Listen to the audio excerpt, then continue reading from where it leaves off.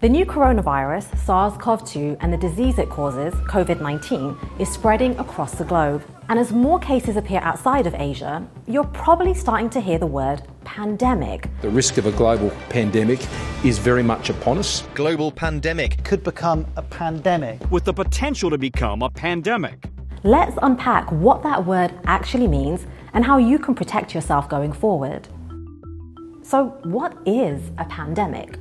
Simply put, a pandemic is a disease that spreads globally, crossing international boundaries and affecting a large number of people.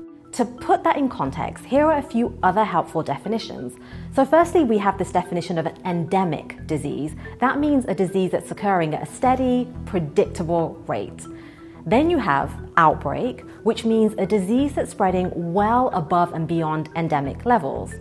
An epidemic, on the other hand, is an outbreak that spread to a large geographical area. Keep in mind that one disease can change status over time. Now, going back to the P word, the classical definition of a pandemic doesn't say anything at all about disease severity. It's really all focused on geographic scale.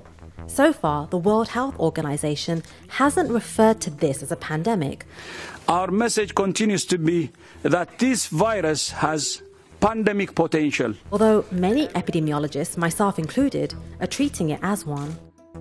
The spread of this new virus, SARS-CoV-2, is likely past the point of containment, and that's the first thing you try to do with a potential pandemic. It's what China was trying to do with massive quarantines, the likes of which we've never seen before. But once you're past that point of containment, you need to quickly pivot to another focus. Instead of trying to stop a disease that's already spread to many different countries, you need to focus on slowing the spread of infection. To do this, you have to properly isolate people who are infected and try and quickly develop treatments and vaccines. It looks like, at least so far with this new virus, that the death rate is a lot lower than other severe coronaviruses. That doesn't mean many people haven't died. We've seen thousands of deaths, but the overall death rate is closer to around 3% for this new virus, whereas the death rate for SARS was around 10%, and for MERS, the death rate was over 30%. Now, just because this new virus doesn't seem to have as high a death rate, it doesn't mean that we shouldn't have a plan. So how do we protect ourselves right now? I know this sounds really pedestrian, but trust me, one of the best pieces of advice is to wash your hands with soap and water regularly, have good cough hygiene, so like cough into your elbow, cough into a tissue and then throw it away, and also get your flu shot. I know people are kind of like over hearing about the flu at this point, but the reason I say it is that if you get sick with the flu, it massively increases your risk of getting a second respiratory infection, like the new coronavirus. Also, you can practice what's known as social distancing. That means simply limiting your exposure to other people by working at home, for example, or if you're in public, maintaining a distance of 3 to 6 feet between you and others. I'm getting a ton of questions about masks, understandably. So here's what you need to know. You need to wear a mask if you have symptoms of respiratory disease, symptoms like coughing, or if you're looking after people who are sick and have those symptoms. You also need to know how to properly use a mask and be aware of things like once a mask is moist, it's not as effective and needs to be replaced. Wearing a mask without full knowledge of when and how to wear it can be dangerous because it gives people a false sense of security about how protected they really are. If you do need a mask, health authorities recommend a regular surgical mask because that prevents droplets from other people coming into contact with your mouth and nose, and if you have symptoms, it prevents those droplets from you reaching others. An N95 mask is recommended for healthcare workers caring for sick people when they're doing procedures that bring more fluid up from inside a person's lungs. That's more dangerous, so that's why an N95 mask is recommended. Bear in mind that with masks, it's not one size fits all.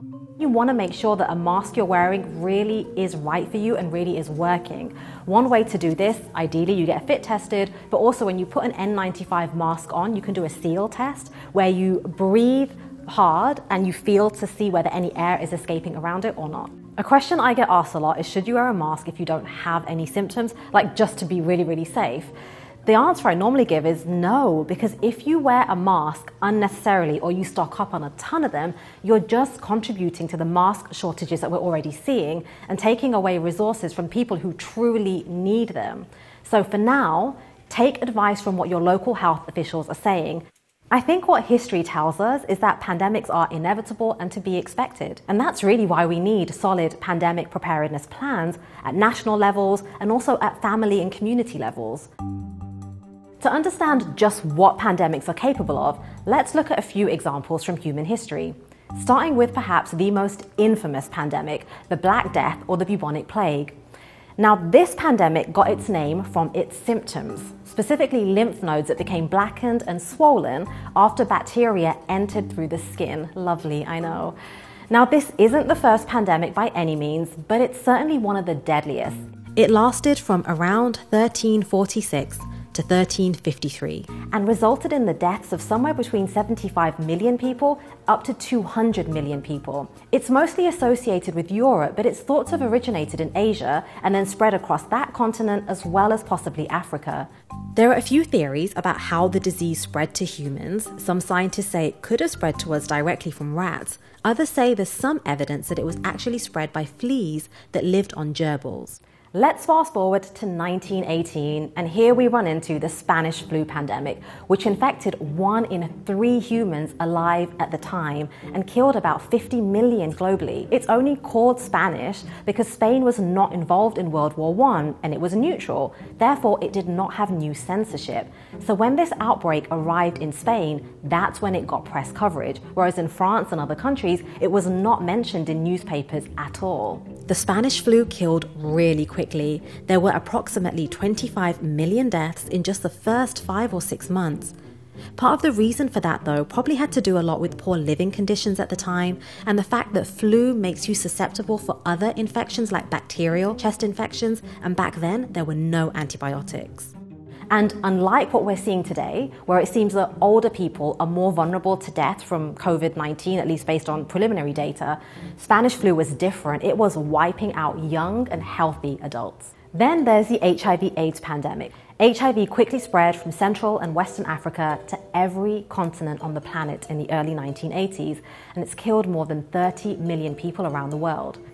It's also the first pandemic for which there's been global activism and the very rapid development of treatments. It went through the whole spectrum from being an outbreak to an epidemic to a pandemic, and now many people say we can call HIV endemic in some parts of the world. Thanks to advances in medical technology and the AIDS activists, HIV should be a chronic, manageable condition that you live with your whole life, although ideally we'd have a vaccine and a cure for HIV. Next we have the SARS pandemic, which went from 2002 to 2003 and was also caused by a coronavirus. Remember, that's a whole family of viruses, including 4 coronaviruses that cause the common cold, as well as this new coronavirus that causes COVID-19. SARS likely jumped from civet cats to humans in China and then spread to other parts of the world. Back in 2002, Chinese officials had a delay in sharing data about SARS, and in response, the World Health Organization updated the international health regulations, basically to compel all 194 member states to get their act together and meet specific standards for detecting, reporting, and responding to outbreaks. These new plans for a more coordinated global response to pandemics came into effect with the 2009 swine flu pandemic, which was caused by a new H1N1 flu virus and killed between 150,000 to around 500,000 people. It spread really widely. It was seen in both northern and southern hemispheres between April and September of 2009, which means it also spread outside of the normal flu seasons. We've learned from previous pandemics that people can either die from the disease at hand or develop immunity to that disease. And that means that as the disease continues to circulate, it won't have that same devastating impact that it did the first time around. One example of this is the H1N1 virus that caused the 2009 flu pandemic. That virus is now a common flu virus that circulates worldwide, but it doesn't cause a pandemic. So how does a pandemic end? Virologists estimate that this new virus will likely stay in China and continue to seed other countries in the world until maybe it just becomes as common as the other 4 coronaviruses that cause the mild common cold. Some people are even starting to call it the fifth coronavirus. So maybe that'll be its story. It goes from COVID-19, which caused this terrible situation, to the fifth regular coronavirus causing the cold. Some virologists even predict that maybe 40 to 70% of adults around the world will become infected with the new virus before this is all over. But many scientists still say the vast majority of those who become infected are more likely to have a milder version of the disease. What we have on our side versus those poor people facing the Black Death, for example, is we have the capacity to more quickly develop treatments and vaccines. A COVID-19 vaccine candidate could be ready for early phases of safety testing in April, and if that goes well, testing could begin to see if the vaccine actually prevents disease by the late summer. But reality check, it would still be 18 months at least after that any vaccine would probably be available. So yes, you'll be hearing the P word a lot, but remember, definitions of pandemic focus on geographic spread and do not focus on severity of a disease.